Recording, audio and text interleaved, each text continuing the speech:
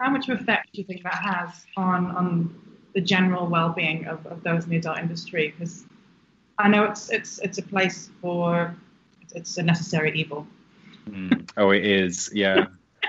But even if you take away the bullying and the mean comments, when you just focus on how obsessed you can get with how many likes you have, for example, and I put this picture up and it didn't get as many, and am I not looking as good that day? And yeah, just how much effect do you think that has on the industry at the moment? And having I think down and losing all of your followers. And I know it's like it is fundamental to have social media to survive in this industry now.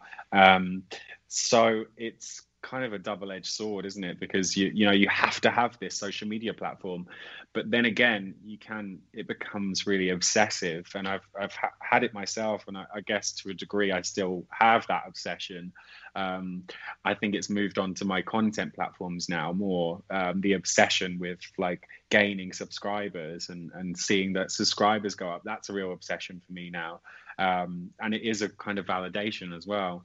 And it can get really unhealthy, unfortunately. And then again, it's tied to my income. So it's like, it's such a conundrum, and I'm just, but then again, what I would say is a healthy balance is key. And I have also set some boundaries for myself as well. I plan my day now, and I have certain periods where I allow myself my social media time to work, kind of like office hours. So I'm not doing that all night and all day.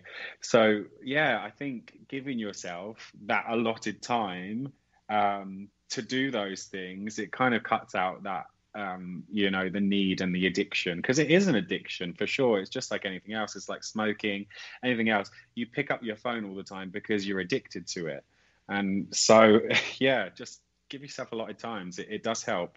That was one of the pieces of advice my therapist gave me, because when Pineapple started, I got obsessed with what if I miss a tweet when someone said that they need support, or said they've swallowed some pills. What if I missed that tweet? I think there's only so much you can do, and it became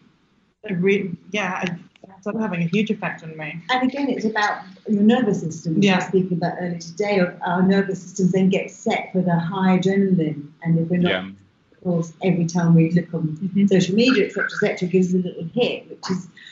That's all good and well, but if you're doing that all the time, it can get very... And you lose touch with your real friends, because you're having dinner with your real friends and staring at your phone. Yeah. Absolutely. Yeah. You kind of lose touch with reality, and I feel like it is also... it's kind of a... I'm trying to think of the words. So self-esteem and self-worth... if you're lacking in self-esteem and self-worth, sometimes what you'll use as a barrier to the world is you'll put your head in your phone and you'll start scrolling, because it's kind of a defense mechanism. I would sit on public transport, I'd be out or something, and if I get nervous and feel like, oh God, there's a really hot person over there and I don't look so good, I'll put my head in my phone.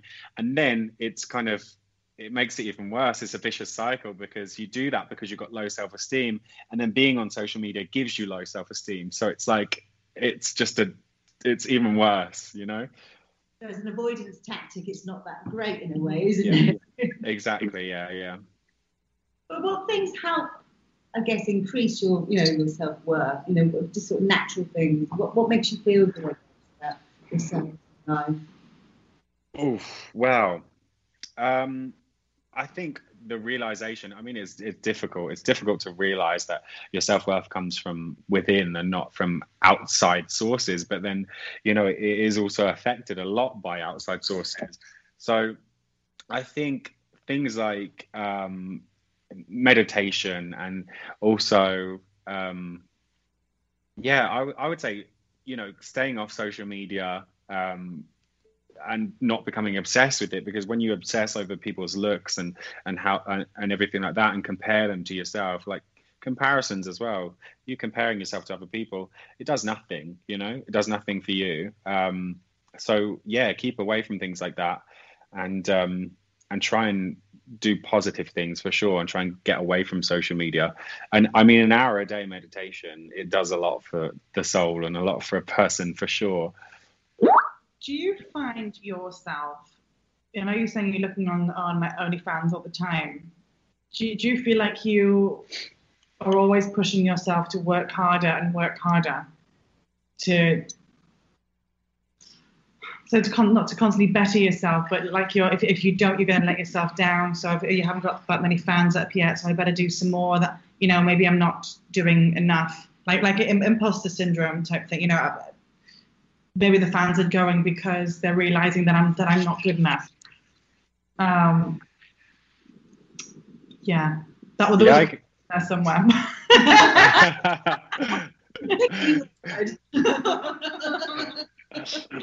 Yeah, no, I get that a lot. Like for sure, I'm always trying to. I'm always trying to work harder and work better, and I guess it probably does come back down to self-esteem as well, because it's like I'm doing it to gain these subscribers.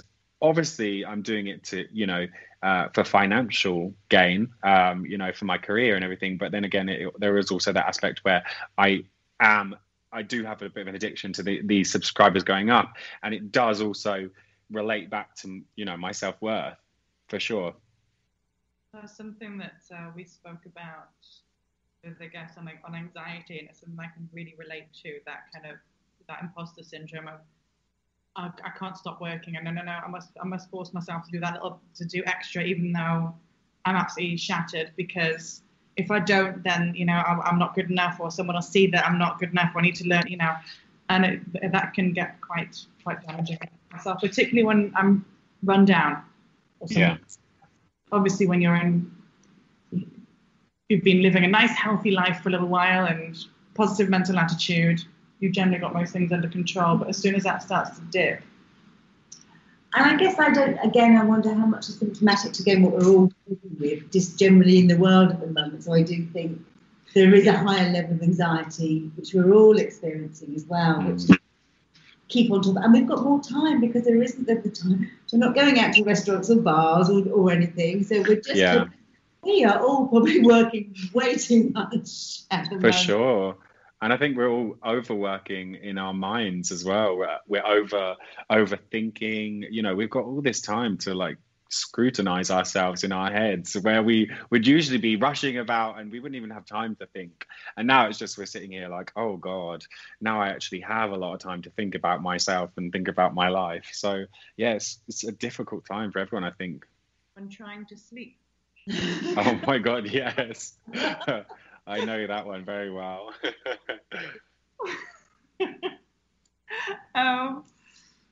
So just there we go. There goes Joe. Yeah. So we have some little quick fire questions. Of course, yeah. Yeah. Just to go for it. What's your favourite film? Oh, favourite film, Sucker Punch.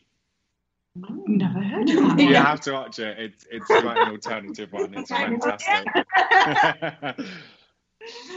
Okay, and the next one. What do people often get wrong about you? Oh, what do people think I'm a bitch. Oh. Yeah, yeah. People really think I'm a bitch, and they think I'm mean, but I'm not. I'm nice. It's because you dress too fabulously.